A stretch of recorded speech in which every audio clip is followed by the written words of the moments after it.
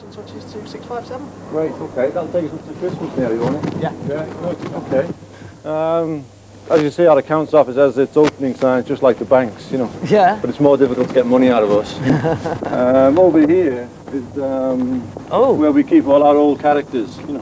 What, all the actors you sack? No, not the actors, the characters. It's fictional, remember? Oh, it's fictional, right. So you're not cruel to your actors, Phil? No, we're very good. Yeah. And so we use those every time we go off and do cemetery scenes and things like that. Right. We're coming over here now to our sort of main reception on the place. And as you can see on the left here is the actual reception itself that people come to.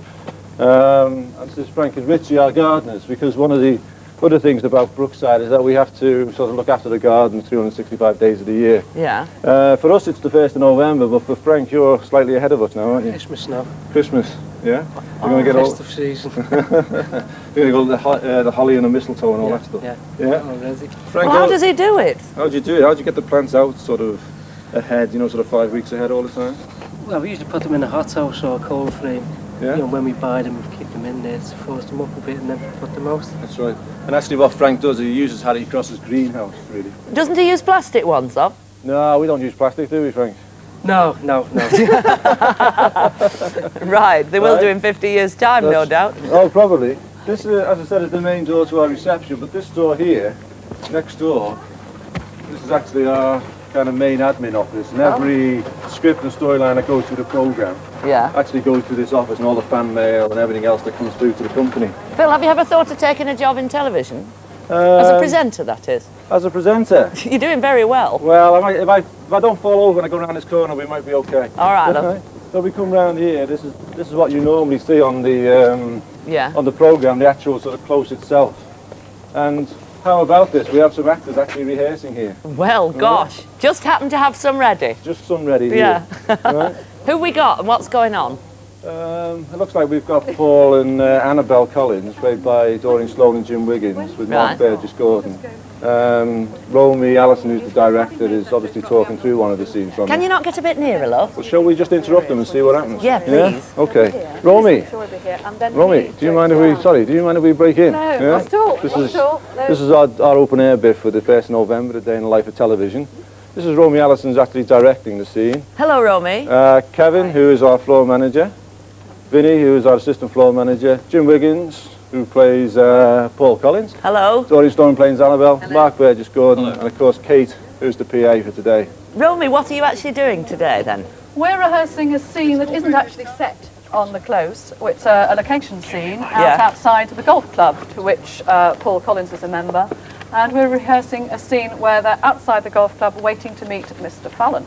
Why? What are you talking about? What's the issue at stake? Because you like serious issues, don't you, Phil? Yeah, well, we try, as well as entertaining the programme, we try and raise anything that might be going on in society and contribute to those wider debates. Yeah, and what is it today then? Well, this particular scene, Mrs. Your mother's name, what is it? Mona Harvey. Harvey, see, I've forgotten her name. Mrs. Harvey has said she's going to marry Mr. Fallon. And they're both an elderly couple, they're both living in the home at the moment together, in this rather jolly home. And their family, understandably, are worried about what his motives are, where the money's going to go, whether it's going to go to their offspring or his offspring, whether she's fit to take on a home again, what his motives are, whether she's just having a whim or whether she really is in love with him. And this generation is worried about the generation up. That's a good one for today. 50 years' time. I wonder what the I'll still be worried about it in 50 years' time. Well, not that's personally. Not you personally, but it is an interesting thought, how we treat old people, and because we are going to be those people in 50 years' time, aren't we? Exactly. Yeah, instead of just feeling it, we'll actually be it. Yes, that's right. And perhaps we'll appreciate it by then. Annabelle, not Annabelle. Doreen, is it true? I haven't been watching for the last couple of weeks. Yeah. Doreen, can Doreen hear me? Can you hear? Yes. I haven't been watching for a couple of weeks. I've just been told the shock horror news you're having an affair. You only found out now? Yes. I can't believe it. Where have I been? I didn't know this. Oh, didn't you? What about Paul? Did he know? Yes, I know. Well, no, Paul doesn't know, but I, Jim Wiggins, know. Well, that would be helpful. You see, this is another topical thing, which is going to be topical in 50 years' time, isn't it? Always will be. Perhaps affairs will be illegal in 50 years' time. Who knows? Well, they might be illegal, but I don't think it's going to stop anybody doing it. I think someone should. I think someone should write a cookbook called 100 Ways with Mince and Monogamy. It'll be a bestseller in 50 years' time still. Phil, do you think Liverpool will exist in 50 years' time? Of course it'll exist. I mean, it's been here for hundreds of years. It's going to be here for 100 years more. Great. Yeah, Manchester now, that's another thing. That's a different question altogether. That's right. That's right. It isn't, of course, Phil, it isn't the only programme that's going to go down in the archives that's one of yours, is it, today? No, it isn't actually, because we've got on at 5 o'clock tonight Grange Hill, which has been going for 12 years, and hopefully we'll keep going for 50 years more. What do you think? Are you all doing diaries, all the cast? And yes, we've all got our... Yes. Here they are. You got your bits? I haven't got mine with me because I've got my script instead. Yeah. Doreen, what are you going to be saying about today? Is it going to be a typical day for you? Well, it's not exactly typical because you're here, but if you weren't here, it would be typical.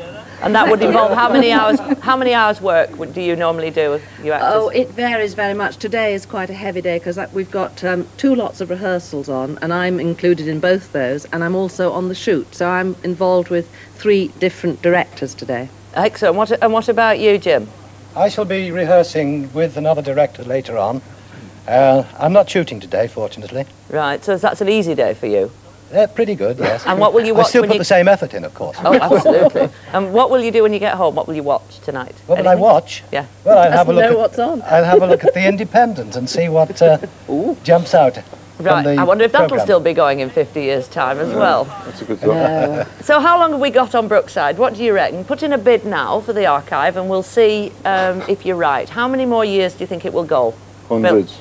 What? Hundreds. Don't be silly. Will you still be writing it? A calculated guess. 25. Well, yeah, Coronation Street's into 25 years, so we've got to try and stagger up to that, haven't we? Right. Yeah. So that's your ambition. Well, I hope you make it, and thank you very much indeed for letting us interrupt your important rehearsals. And Phil, very good, and perhaps in a couple of years' time we'll see you presenting on television. Yeah, well, when I get through my YTS course, it should be okay. Great. Thank you very much indeed, all of you. Now over to Mike.